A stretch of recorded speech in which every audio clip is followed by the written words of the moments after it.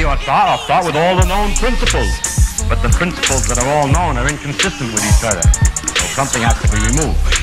So we get a lot of letters from people. We're always getting letters from people who are insisting that we ought to make holes in our guesses as follows. See, you make a hole to make room for a new guess.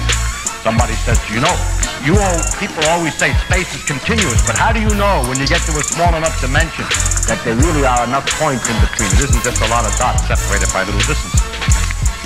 Or they say, those quantum mechanical amplitudes that you told me about, they're so complicated and absurd. What makes you think those are right? Maybe they aren't right. I get a lot of letters with such content, but I must say that such remarks are perfectly obvious and are perfectly clear to anybody who's working on this problem, and it doesn't do any good to point this out. The problem is not what might be wrong, but what might be substituted precisely in place of it. If you say anything precise, for example, in the case of a continuous space, suppose the precise proposition is that space really consists of a series of dots only, and the space between them doesn't mean anything, and the dots are in a cubic array. Then we can prove that immediately is wrong. That doesn't work.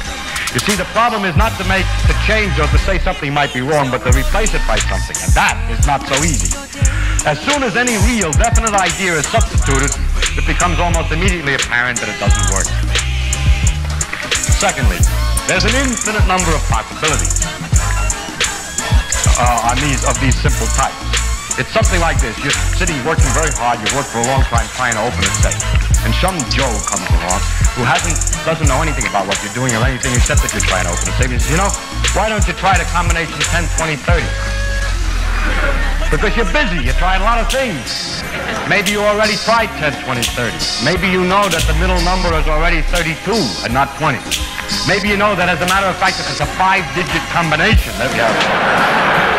So these letters don't do any good, and so please don't send me any letters trying to tell me how the thing is going to work.